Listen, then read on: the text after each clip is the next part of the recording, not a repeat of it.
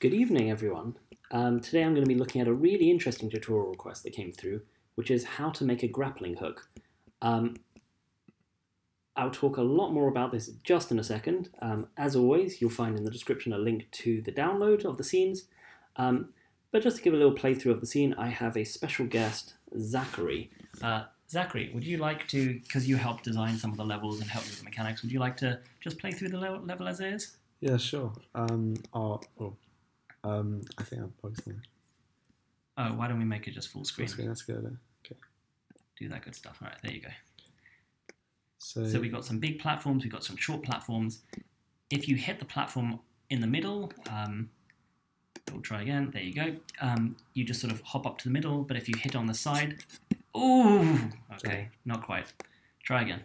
If you hit on the side, you jump up, but then you have the short platforms where pretty much any way you hit it. So some platforms are, oh, that platform is close enough to reach. Oh, that platform isn't, unless you jump and then clench real tight. Oh, okay, not quite. I'll get it this time. You want a third try? Okay, give it a third try. Oh god, this is embarrassing. And you did it first time also in the planning. Is he cracking under pressure? Oh, cracked under pressure. All right. Well, it's makeable. It is, and I'm going to do it just to prove it. Da-da, da-da, and okay. And so today in our tutorial, we are going to delete all of that run and start again. No one's going to talk about it. No, we're not going to. Thank you very much for that, Zachary. So you'll see in the scene we've got one scene called mechanics only and two behaviors. Now I'll level with you. This didn't quite turn out the way I wanted it to. I wanted one level just to have mechanics, another level to showcase like how you could do art and stuff. But I sort of ran into issues, I ran into different complications, and I realized that I'd spent about enough time on it. Like, I like treating these tutorials as nice mini learning experiences. I don't want them to keep dragging on. Maybe I'll come back and revisit it once I've learned some more, once I've developed a bit more, and be like, right, this is super easy. But for now, this is what I got. And as you can see, the rest of the level, the platforms get more and more stretched out, sort of encouraging you to jump and narrowly grab onto them. So this is what we have. We have our floor, we have our player, which has the regular animations on it. We have a sprite called platform, another sprite called short platform, one called grapple ledge, and one called grapple helper. Let's just give a high-level overview of how this all puts together. Under utilities, as always, Q resets the scene. Character controls. So the first line just centers the player in the middle of the camera. The second line is an interesting one. I created this is under the player animations behavior. Player animations behavior has a single action called animate the player. And I decided this is quite a neat way of keeping together all the different lines of sort of stock player animations that you use. So this is called every frame, and this does all the checks you would normally check. Do you flip horizontally? Do you set it to jump or idle or anything? And I encapsulate it nicely in one single action called animate the player.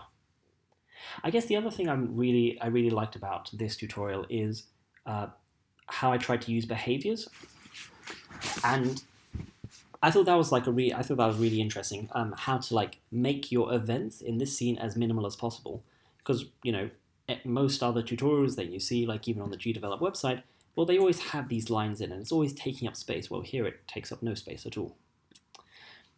Create platform ledges.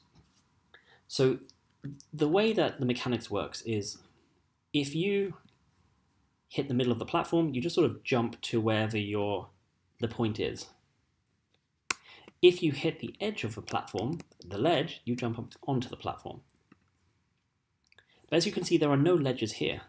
And in fact, so what happens is we create what happens is at the beginning of the scene, we create a bunch of ledges, and then we hide them. Well, if I take off the hide, it will suddenly become immediately obvious that we are generating these grab-on points on the sides of all the platforms. And I knew I wanted it this way because I don't want to be manually, dragging all of these in the scene, especially if I have to move stuff around. I wanted to be created, and so they're not here. What happens for each platform each platform has 2 additional points, ledge left and ledge right. Ledge left is about there, and ledge right is about there. What we do at the beginning of the scene is we create a ledge on the right side, a ledge on the left side, and then we make sure it's just a bit taller and just a bit wider than that. Short platform is the same, except we only use 1 because it is that short. We stick it in the middle and we make its width this, and we made its width just wider than the platform, make its height just taller. And then, okay. I was just worried if I messed everything up there. No, and then we hide it, which is why it's not seen. But if I unhide it, it'll become immediately clear how it works. So if you miss that, you just sort of jump around. If you collide with that, you hop up onto the ledge. Cool. So that's utilities, characters, animating, and then hiding. Cool. Then we get to the meat of it. How does the grapple work? Well, this is what I was talking about with behaviors. Behaviors allows me to encapsulate a whole lot of logic that would otherwise be quite messy and quite complicated, and actually boil it down to a couple of fairly easy to read lines. Now let's go over what these lines, let's go over the logic of the lines before diving into the events behind them. If we want to fire the grapple, so if we've released our left mouse button and grapple is loaded, fire a grapple towards a point, from a point towards the grapple helper. Grapple helper is this little guy over here. Doesn't exist in the scene, but is generated, and if I fill him in with a color, it'll become clear immediately how he is used. So every time we click, we generate this grapple helper at the angle that we're interested in, and at a certain distance away. And our grapple will travel to that, and anything interacts with it along the way, well, we treat it as some kind of grapple we need to handle. So if the grapple is not attached, so the grapple can attach, and the grapple's reached its destination without colliding with anything, we just return the grapple to the player. That's the swinging that's this bouncing motion. If the grapple can attach and it has collided with a ledge, well, we attach the grapple, and this means we don't trigger any other events, and we swing the player over the ledge. If the grapple can attach and it collides with the floor or a platform, well, we want to swing the player to the grapple instead. So this is grapple over ledge. This is player to grapple. I'm going to just make this unseen once more.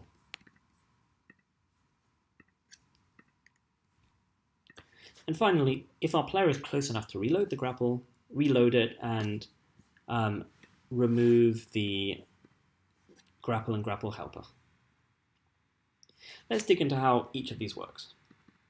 How do we know if grapple is loaded for a player? Well, and this is inside of the grapple behavior. We have 2 behaviors, player and grapple behavior. Well, our player behavior has a property called grapple loaded. It also has a visible property in the editor called distance to travel. By default, it's 300. That can be adjusted. This is how far the grapple should reach as its maximum distance.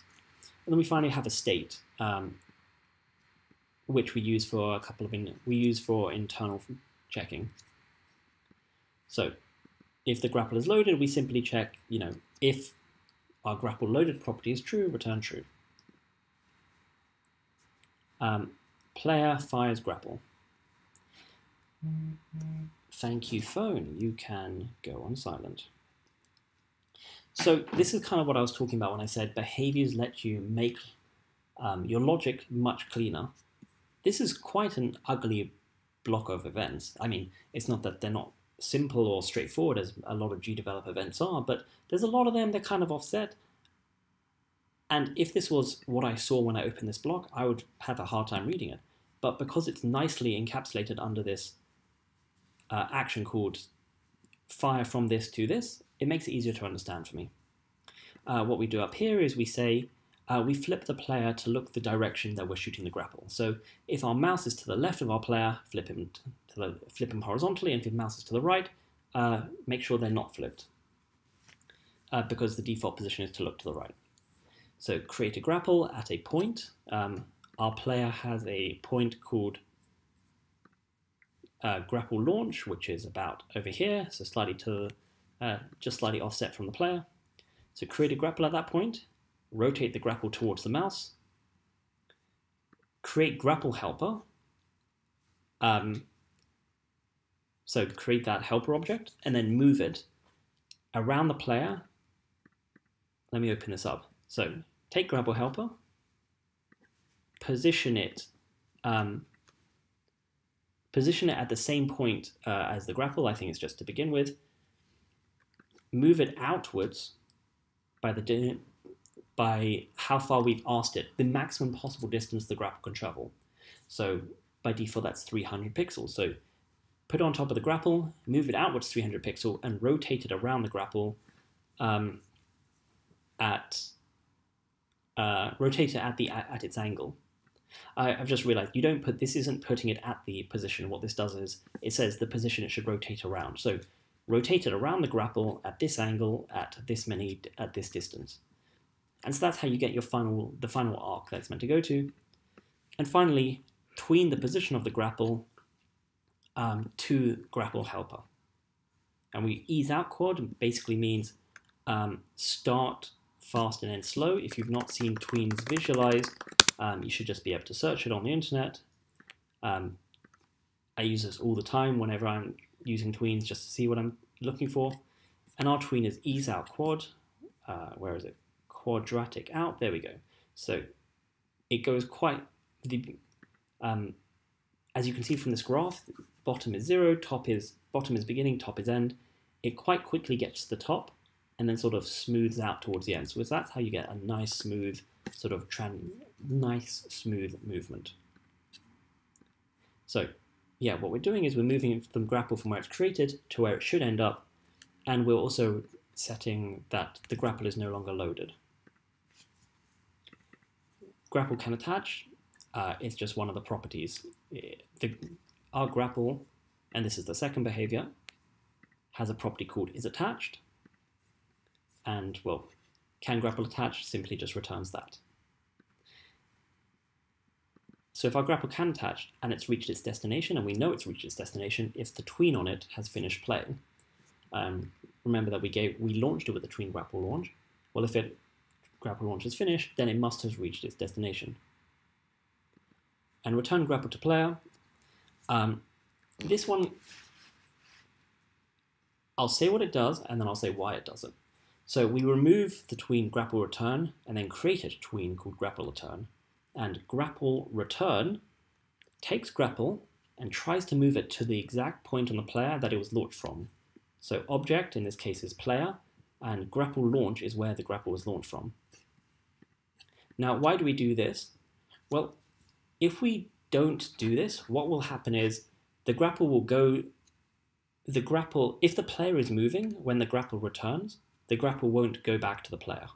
It will go back to wherever they were when the grapple started moving backwards. So the trick to this is that this event will fire a lot of times. For every frame that the grapple is moving backwards, it's going to try and reach the player. And so what happens is we remove the old tween and we set a new tween. And by doing that, we ensure that the grapple follows the player. So if I'm running forward and backward, you can see that the grapple is following me. And if I start jump, you can see that the grapple follows me in its return pattern. And that's why it does it. Because if we don't do that, if it only happens once, then the grapple will go back to where I was at the time, but that won't be where I am now, and it will just look weird. On to the interesting attachers. So if our grapple can attach, if we've collided with a ledge object, this is a normal collision. A small little gotcha I found. I tried doing this condition inside of a behavior, and it didn't select the correct grapple ledge object. So when you GDevelop, how it selects. So right now when you do this collision, it selects the exact grapple ledge object that it collided with. And it does this by its own internal magic. It assumes, aha, it has collided with X, so it should do X here. If you do it inside of a behavior, you don't get that. It just selects the same object each time, but it's not going to be the object you expect. It will be, I don't know, the first one created in the scene. So that's an interesting little gotcha I found. So if it's collided, attach the grapple and swing player over the ledge. What we do here is we are once again tweening, where object is our player and our tween identifier is climb ledge. We're saying, so remember that our ledge is going to be this grapple ledge. It's going to be this red object, and that red object is on the corner of the platform. What we say is, I want this object's position to go to the exact X position of that platform edge, and I want it to go to that Y position, take away, which means move up the height of the object, and then another 10 pixels. And that's how we get this nice jump up animation. So the player actually jumps slightly over the platform and then falls down onto it. So up and over, up and over.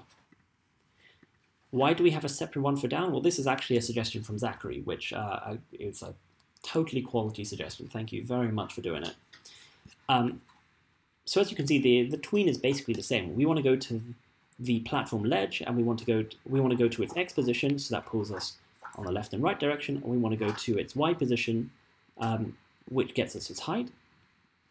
But instead of doing minus the object height minus another 10 pixels, we actually add about 25 pixels. This is just kind of this is just trying it out.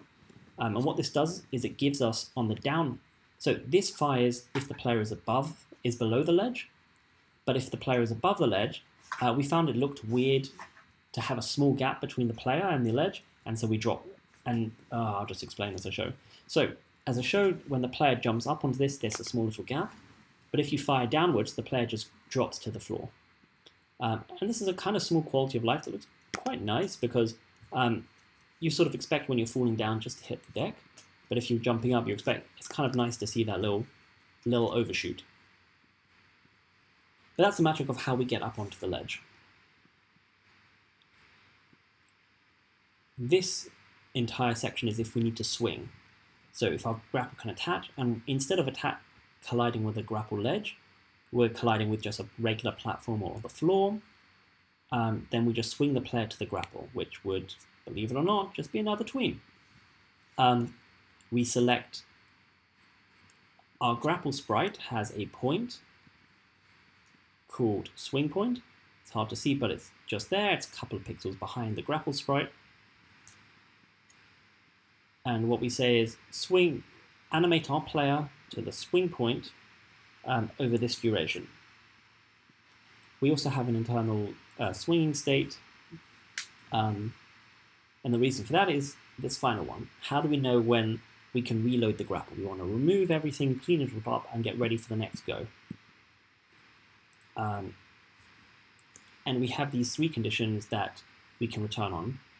If the grapple is close, so below 60 pixels, if the grapple is returning to us, if the player is swinging, or if climbing ledges.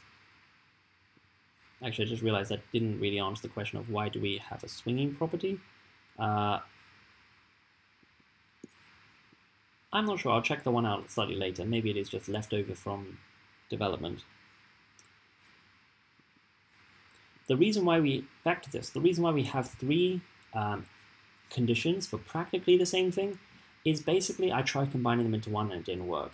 Like, for whatever shenanigan reason, if I tried combining all 3 of these into an OR condition, so this, or this, or this, and this, yeah, it just didn't work. Like, So I'm sure there's a very good reason for it, and I'm sure there's a way to make it ever so slightly more efficient, but as it stands, it's not super messy, even if it is a little duplicated. So put the sunglasses on and deal with it. So that's how we know when we're close enough to reload. And finally, reload the grapple, which is just delete grapple, delete the invisible grapple helper object, and say that we are ready to fire again. And there you have it.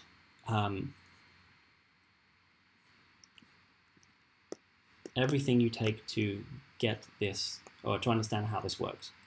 Now, what am I not happy with? I might as well be open and honest about this. So I'm not happy with how the player swings. So tweens are kind of like nice, but you know, ideally, if this was like grapple, you'd want it to react a bit more in a physicky kind of way. So you jump up there, but instead of falling down straight after, you'd want the player to go up and then sort of swing down to have like a more swinging motion. Right now it feels a bit like laser lines, like you jump in laser lines. And also, yeah, if you are underneath the platform and you hit the edge of the platform, you just sort of walk through it rather than doing what you might expect and like swing up and around to get there. And I was sort of in the back of my mind and like I've heard suggestions and thoughts and, you know, is there a way that you could get it to swing up and around? Is there a way you can do this? Well, maybe, but I feel like that's a lot of experimentation. I kind of want to be done with this so I can move on to other tutorials and videos. Another one is I wanted a rope for the grapple hook, and I tried a different kind of ways to like generate a rope. Unfortunately, I just found that GDevelop doesn't like generation a lot. The tools it provides isn't really made for that, and that's totally respectable. I completely understand that this is an engine that offers a lot with very little, and doing things like trying to generate different pieces of rope that each link to the previous piece of rope is a little outside of its remit, and that's okay. Like, that's totally fine. I actually, just before filming this, I saw an interesting idea on like different subreddits saying like, you could just create a sprite and just keep stretching the sprite out. And I thought, well, that's a perfectly reasonable suggestion. Maybe I will try that in a future video. So as it happens, there is no rope, which I recognize looks a little weird. But que sera, sera, I accept that it is flawed and not totally complete. But I am quite proud of what I've got, and I learned a lot about behaviors in the process and how to structure events so that you come to it and it looks nice and clean and tidy. There you go. All of that with fairly minimal lines for events. Thank you very much for watching. I look forward to any future suggestions, comments, or critiques. I'm open to all and any. Thank you very much, Zachary. Put it there. Give me a fist bump. Boop. And Zachary showed me an image that's making me laugh, and I do not need to see it right now. Thank you, Zachary. Yeah, give likes, thoughts, comments, suggestions, criticisms, and I'll see you at the next one. Ta-ra.